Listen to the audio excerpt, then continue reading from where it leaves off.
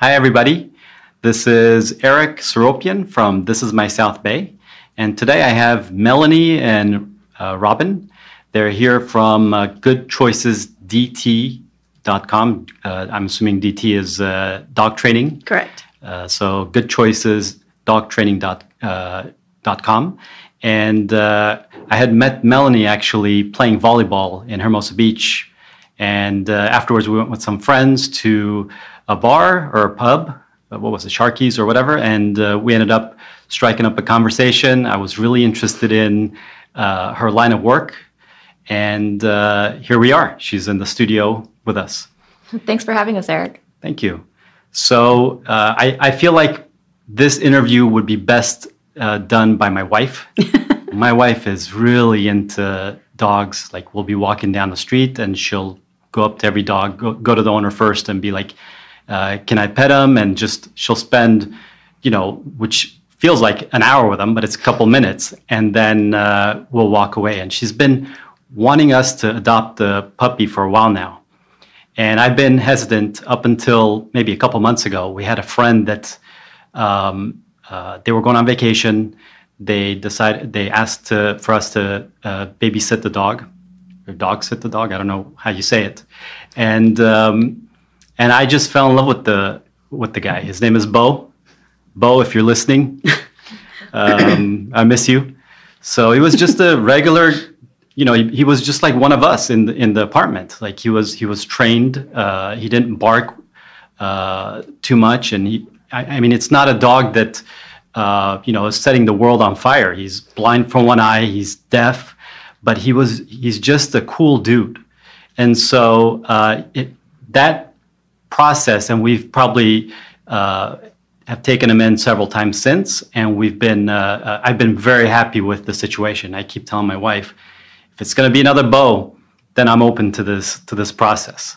So I wanted to kind of see if you can help us down this road, because we want to go to a shelter and we want to get a puppy that is going to be mixing well with both of us, that we don't have a conflict in a relationship, or we're kind of comfortable in the same space. So do you have any experience with this, first of all? Yes, we have quite a bit. In fact, we actually offer a doggy matchmaking service. Oh, wow. Okay. Specifically for this situation where people are thinking about getting a dog and not sure what breed or what age or what they're looking for. So we kind of assist in matching that dog with them. And we have some rescue groups that we work with, and we'll also go to shelters and help you find the right dog. So I think one of my first cautions for you would be, don't try to find another Bo, because there is no other Bo. Bo is Bo. That's true. Okay, so I'd try to keep an open mind about that. But I guess one of the first questions would be about your lifestyle, about what you want to do with your dog, how involved the dog is going to be in your lives daily, what you want out of this relationship. Okay.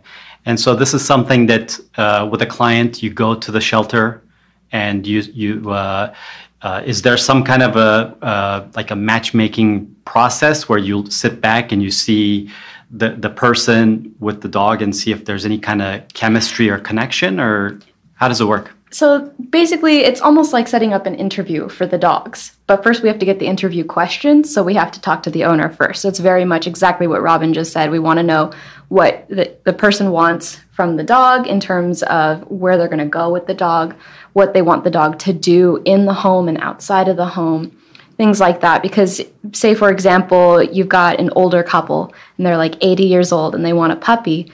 Well, we're not going to suggest an Australian Shepherd or a puppy in general, because chances are this couple's not going to be physically capable of handling a dog that's young and energetic.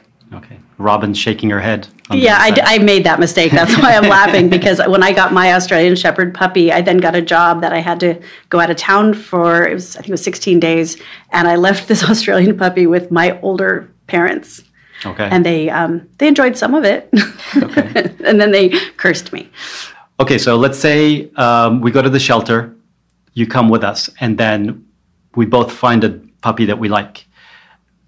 Do we leave with the puppy? Do we go back another time to see the puppy again? It's really going to be case by case. It's very situational. I mean, first of all, we'd want to make sure that you want a puppy, and that's a whole other conversation. But we'd want to see how you interact with the puppy, how the puppy interacts with you. So much of what we do involves understanding body language, and teaching our clients how to understand body language, because that's the dog's language. That's how they communicate, and they are always communicating, and we just don't speak that language, so we don't know it. And a lot of communication is missed and misunderstood because of that. So we'd want to see, what is the dog's body language with these people? How do the people interact with the dog? Whether or not we do a second visit would really depend on how ready the people are. It would really be case by case. There's no kind of set rule. Okay. And let's say we walk in, we see a puppy that we like, the puppy likes us, we want to take it home. Do we leave that day, or is there some kind of... If your home is prepared for a puppy. Okay. Yeah, and that's one of the things that we would kind of jump in and help you with, like create a list of, almost like, is the house ready for the new baby type thing. That's exactly what it is. Yeah. Do you have baby gates? Is everything puppy proofed? Are exposed wires put away? It's very much like getting a new baby. Are you going to be home? You can't just get a puppy on a Saturday morning and go back to your regular work routine and disappear for 8 or 9 hours on Monday. Okay. That would be a very unfortunate thing. Agreed. So this is a service that you offer. And give me an idea, a couple of other services that you specialize in. We also work with clients privately in home to kind of set the dog up for success if they've got very specific issues, like they're working on reactivity or jumping on guests when they come home, potty training, things like that. And then we also offer group classes in basic manners, agility, and tricks. So give me a couple of things that people are mostly asking for. I'd probably lump that into two kind of main categories with lots of subcategories. The first one we hear all the time is, my dog won't listen to me, or my dog only listens at home. And then we go outside and they ignore me. And that can show up in a lot of different ways. My dog doesn't come when I call him. He pulls on the leash. He won't stop when I say no. Those are all kind of within that realm of my dog doesn't listen to me. And the second one would be reactivity. And reactivity is something that a lot of people label aggression, but it's truly, more often than not, fear. And the dog, this manifests as the dog is barking, lunging, pulling, growling, snapping at skateboarders, bicycles, other dogs, people, strangers, men, like however that may be. That's all under reactivity. Why not women? It does have. In fact, I just met a dog yesterday who actually is more reactive towards women. More often than not, though, it's men. Yeah, really. Okay. Yeah, men are bigger. Okay. Yeah, you have some really nice videos on your Instagram. So when you go to the website, click on some of the social media channels. It shows people with their puppies, and it's cool stuff. It's educational. So how would someone get in touch with you? Well, we have our phone number. Our main phone number is 424-262-5004. You can call us during the day. We are often in and out of sessions, so we're not always able to answer, but we ask, please leave a message and we'll call you back that evening or the next business day. Email is fine too. You can send an email to trainer@goodchoicesd as in dog, T as in training.com. So goodchoicesdt.com. And our website too. You can actually fill out a contact us form there, and that goes straight to us as well. And what areas do you cover? We cover everything as far north as Santa Monica. We might even go to Palisades if we got a call for that area. We go to West LA, Mid-City, and all the way down to San Pedro. On your website, I see there's class schedules. Generally, where are the classes? They are at a doggy daycare called Camp Runamut, which is on 190th Street in Gardena. So let's say I come home from the shelter, and a day into it, I don't know, 3-4 days into it, I have buyer's remorse, or we're just not gelling with the puppy. What do you suggest, or what has happened in the past? So depending on which shelter you go to, if you're getting from a shelter, a lot of them have a 3-day, unfortunately worded, return policy. You can take the dog back and they won't charge you. After 3 days, a lot of times they will, because then it's suddenly your dog. A A lot of rescues, they have that written into their contract. If you're getting a dog from them, they will absolutely take the dog back if it doesn't mesh.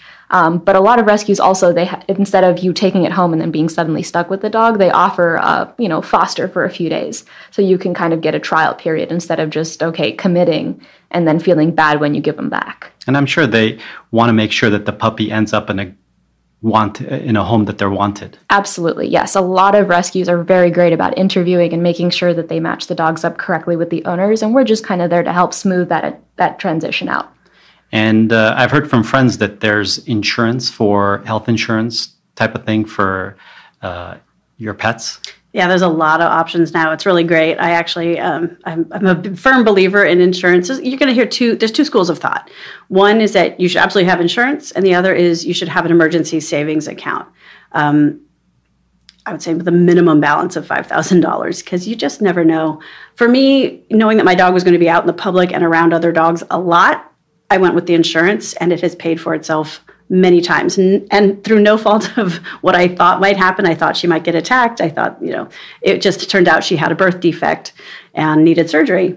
Oh, wow. And you're versed on these subjects. If someone called and had some questions, you'd be able to consult them? I could consult on the research that I've done I've had insurance policies from 2 different companies. I wouldn't be able to talk. There's so many more now. Okay.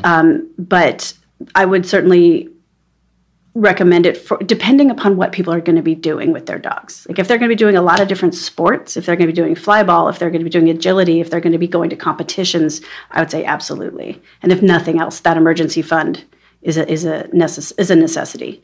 I have a friend right now who had an accident with a cat, and he was not prepared for it, and he had to start a GoFundMe page. Oh, wow. Yeah. Okay. Or put the cat down, and that's a horrible decision you never want to have to make. Gotcha. Coming up, are you going to be at any events in the South Bay area? Yeah, we're going to be at a really cool event called Pups in the Park, which is being put on by the LA Galaxy. That's Saturday, September 1st, and that's an opportunity for people to bring their well-socialized, friendly dogs to the event. There'll be a lot of other dog and pet vendors there, and then they get to actually watch the game. Oh, wow. And we'll be there with some agility equipment and offering cute little tricks and things like that and tips to kind of get owners set up on the right step with new behaviors. Is that any size dog, or is there a limit on it? No. Oh, wow. And what was the date on that again? Saturday, September 1st. Okay. All right. So if this is something that's interesting to you, go to their website and goodchoicesdt.com. There's a lot of information there. If not, fill out their form. Call them, check out their social media, and see if this is something that would be helpful for you. 424-262-5004. And that's, again, goodchoicesdt.com. Thanks, everybody. Thank you.